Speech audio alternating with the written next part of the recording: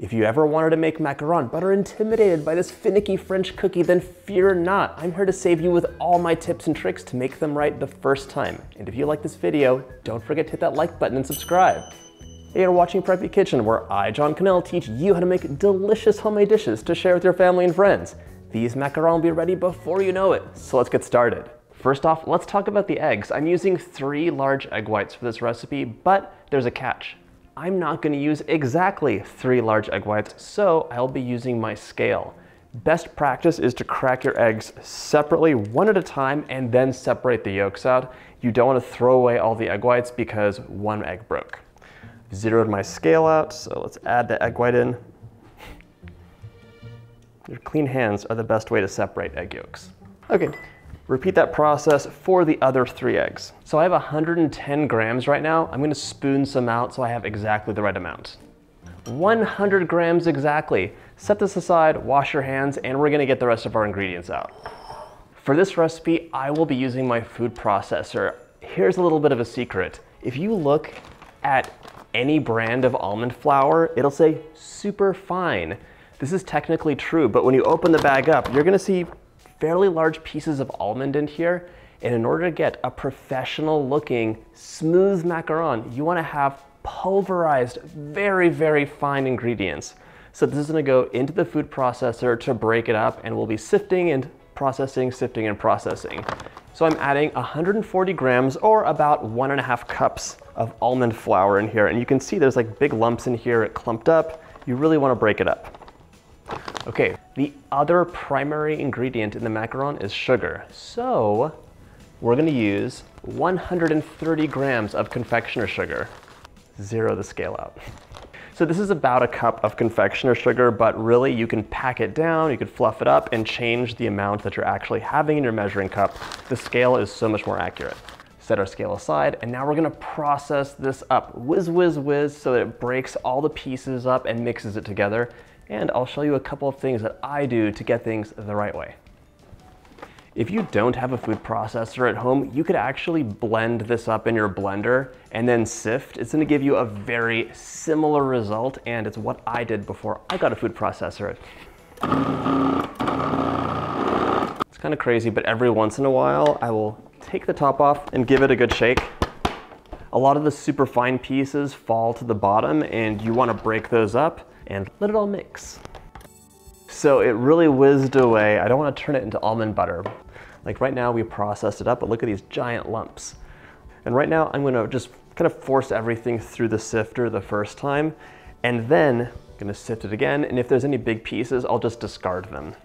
So you'll be folding this into your meringue, and that is a whole process. You don't want to be folding in like big clumps or have a clump you have to worry about, so get a nice powdery fine mixture.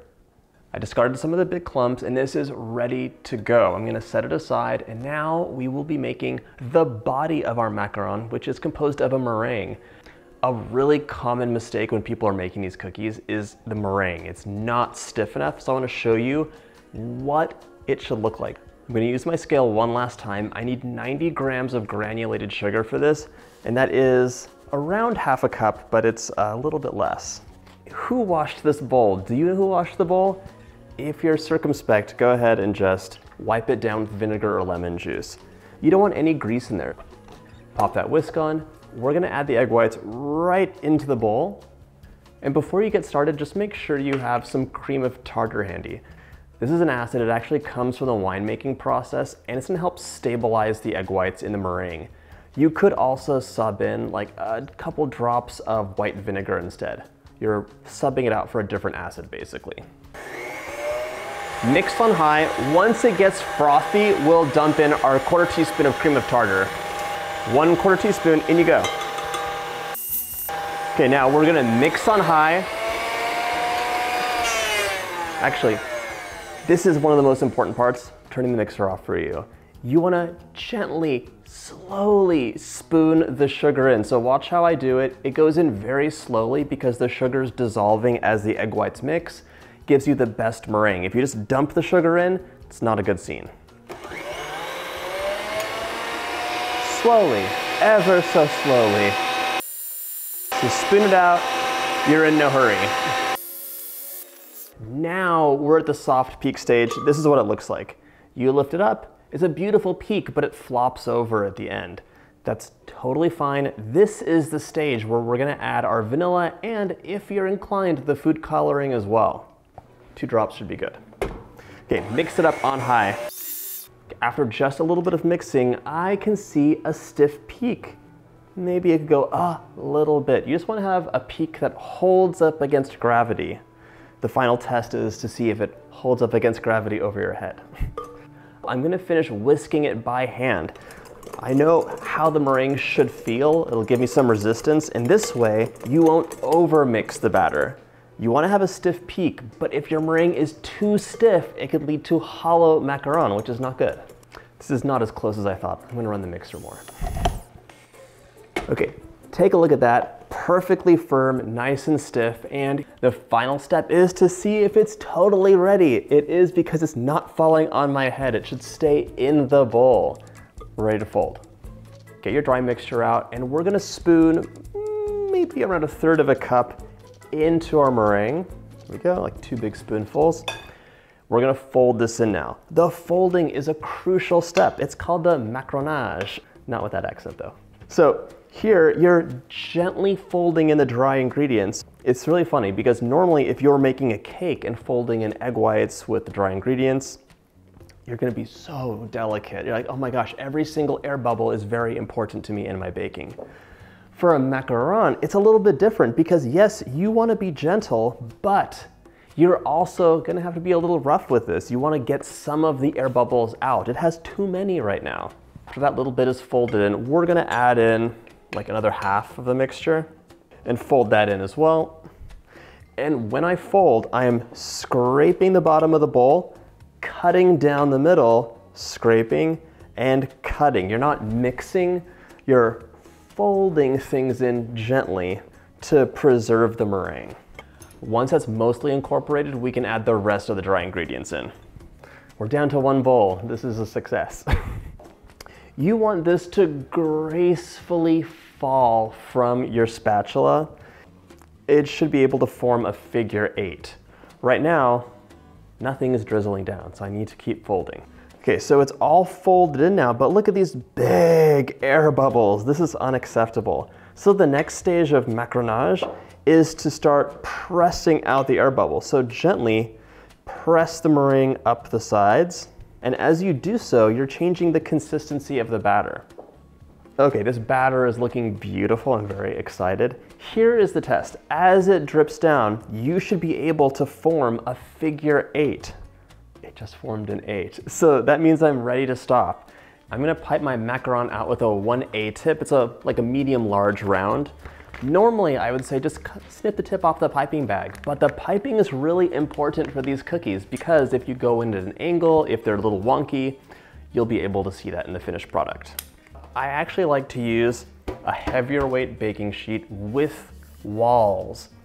I found that if I was using a cookie sheet which didn't have any walls, I would just get uneven rises in my little macaron, so the walled one I feel is the best.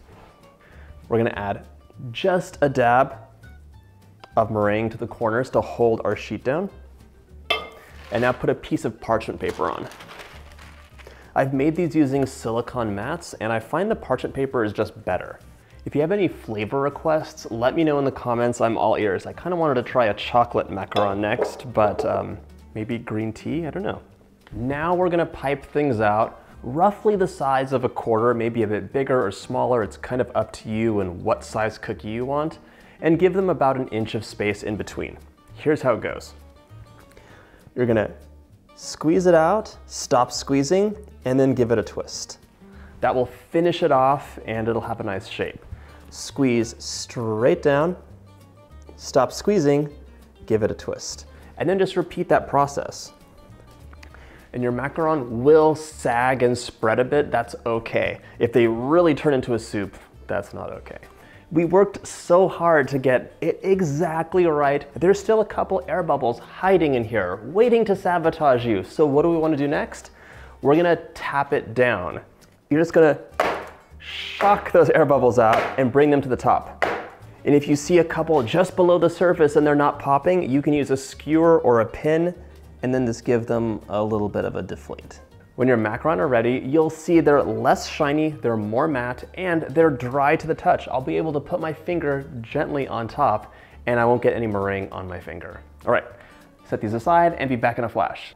After about 40 minutes, my macaron have become less glossy on top and I can run my finger across without disturbing the surface. These are ready to go into the center rack of your oven, which is preheated to 300 degrees Fahrenheit. They're gonna bake for about 14 minutes, give or take, and I like to flip them over halfway through. It really depends on your oven, so keep an eye out for them. You know they're ready once they've risen up dramatically and they're dry underneath. My macarons spent 14 minutes in the oven at 300 degrees. Once they've cooled down a bit, you can fill them with anything you like. A whipped ganache, American buttercream, everything will be delicious in this. My all-time favorite, which I'm using today, is French buttercream. It has a lot of egg yolks, butter, and sugar, and it's pure magic. Pipe along the edge, and I'm using a small round tip, and then fill the inside, and sandwich those two pieces together just like that. They're ready to enjoy, although they're gonna taste best and have the most amazing texture if you let them sit in the fridge, cover them up in a container, of course, for a few days. If you like this recipe, check out my French playlist. So good. I'll see you in the next video.